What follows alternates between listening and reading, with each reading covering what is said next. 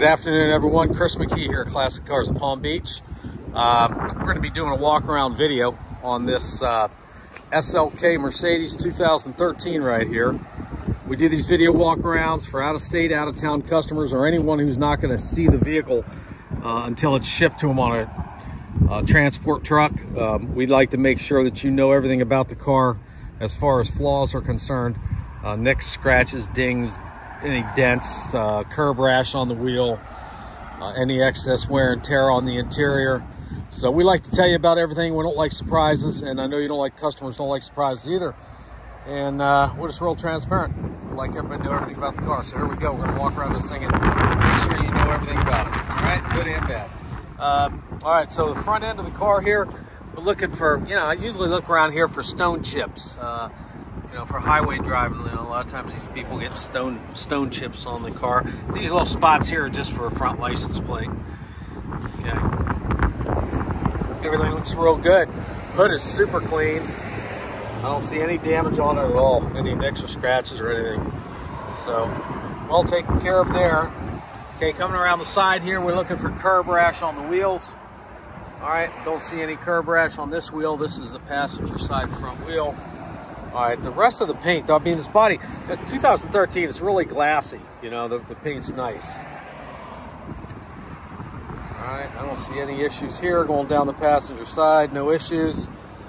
Okay, come around here.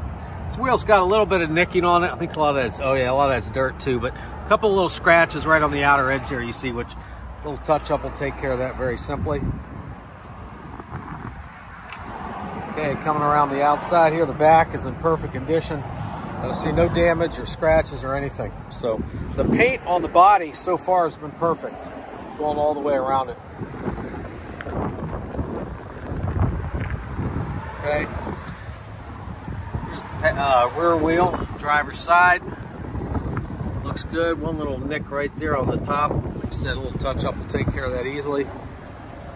Coming down the side. I don't see any damages here. Okay, front wheel, driver's side, looks good. All right, let's go to the inside. On the inside, so what we're looking for on the inside mainly is just excess wear and tear. Cracked up leather, anything that has extra wear and tear on it, we're going to tell you about. The door panel, as you can see here, is really perfect. A lot of times, you get excess wear and tear there on the top of it, from somebody's arm resting on there or on the armrest, so it looks good. This is where most of your damage usually is, on the bolster, getting in on the driver's seat, where it gets cracked up and worn up, and it's perfect condition, really in nice shape. So I see no damages on the seats at all. The dash is great. Don't see no cracks in the dash. All right, your steering wheel, a lot of times you have excess wear and tear on the outer edges or on the edges of the steering wheel or the center console there, nothing. So this is a great example of a nice clean car. I did just notice one thing though, somehow the dash cover or the glove box cover is missing. So that would, you'd have to take care of that, order one of those dashboard, or glove box cover. So I think it would be actually, because this glove box normally would be the same color as the seats, the dash. So anyway, that looks like the only thing missing. Car's in great shape. If I didn't cover something you'd like to know about, just let us know. We'll be happy to get you the info. Thanks a lot for watching.